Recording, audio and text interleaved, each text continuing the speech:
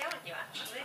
Those pink ribbons and such. I loved the first poem, the dark imagery and that sort of numbness that I've always felt about London, so I thought it was brilliant. Please come back again.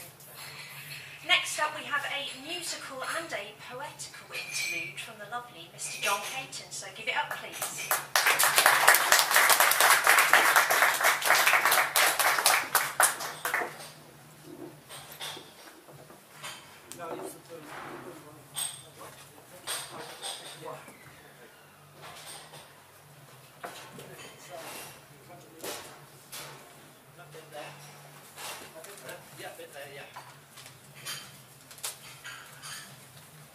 I'm doing two very short pieces tonight, exactly 4 minutes 75 seconds. And first one, both of these have been written by a friend. I've been collaborating on the internet, and we're having an internet relationship. We haven't actually met, and he's asked me to film it tonight, and he'll probably never talk to me again. The young man's name is Paul Whitehead, and he lives in East Sussex. And the first one is a poem he's written called Lullaby. I hope you like it. This is a long-lost lullaby. Sleep sweetly tonight. Watch the clouds drift high.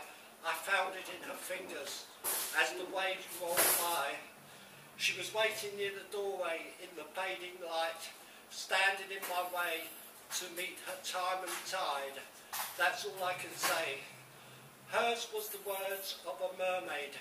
She gave it to me. She was not afraid to point far out to sea and say, watch me fade. The word she spoke was lullaby. This is how it goes with the melody that left her lips that night in a soft low sigh. It floated here and there before, settling in her hand. She said, there's no more. What you get is what you have, and that's the score. I'm no merman, but I long to go to the depths with her and sing this sweet song. I'll stay with her forever. Hey, why don't you come along? She's out there, she can meet us at the break of day, where the waves roll high, then carry us away. She held it in her fingers, this lullaby, and spoke it to me softly, then kissed and said goodbye. Before I do the song that Paul wrote, he sent me the lyrics and I put a melody to it. And on a lighter note, I saw Katie Tunstall, the wonderful Katie Tunstall, on Sky Arts today, and she cracked this joke and I wanted to share it with you. It's a bit risky, but we'll all dance here, I think. How do you titillate a female ocelot? I don't know. How do you titillate a female ocelot? You oscillate its tits a lot.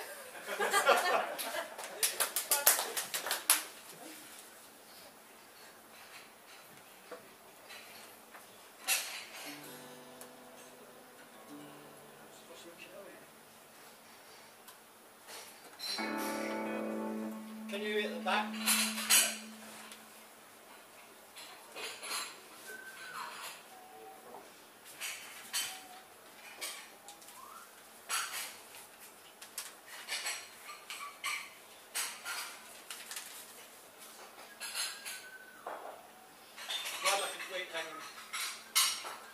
That's better. It's called City of Angels. The lyrics are by Paul Whitehead and the melody of Morwenna is by me.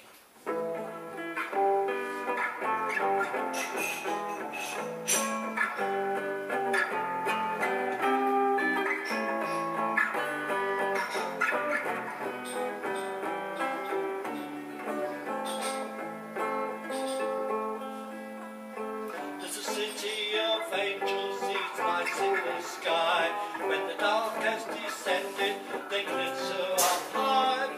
One is an angel, gives us a dream, and touch her life when water what is sleep. Dewdrops are jewels in a crown with no thorn. Your eyelids are heaven, from sleep nothing more. The star-spangled heavens are magical stones, singing with this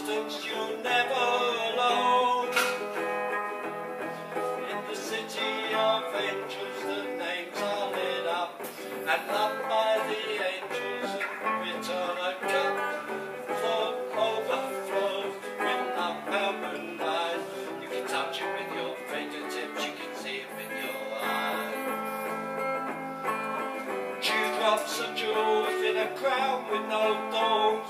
Your eyelids are heavy, sleep dust newborn. The star-spangled heavens are magical stones, sparkling with distance, you're never alone. There's magic in that city, mystery and surprise. You can touch it with your fingertips, see it with your eyes.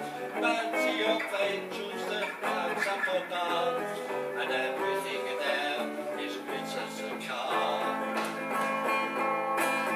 Dewdrops of jewels in the ground with no thorns. Silence are heavy with sleepiness newborn. The star-spangled heavens are magical stones, sparkling with distance, you're never alone.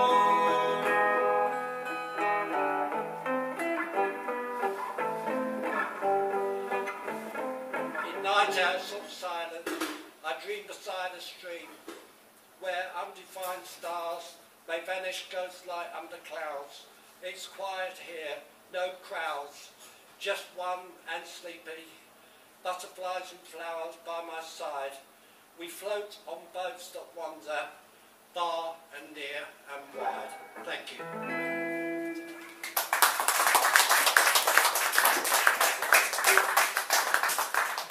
Thank you very much, John. That was a wonderful 4 minutes and 75 seconds. And I loved it in the song, the way you stopped and More? yeah, where you stopped and incorporated poetry. It's brilliant. So another big hand for John. Next up, how can Tim ever be forgiven for forgetting our next poet of the lineup? I mean, he is stupendous, amazing, the best poet we've ever had at taking the mic, as well as all the rest of you. I want to hear you stamp your feet, I want you to whoop, I want you to scream. Let's raise the roof to the ground as we welcome the magnificent Mike Hodgson!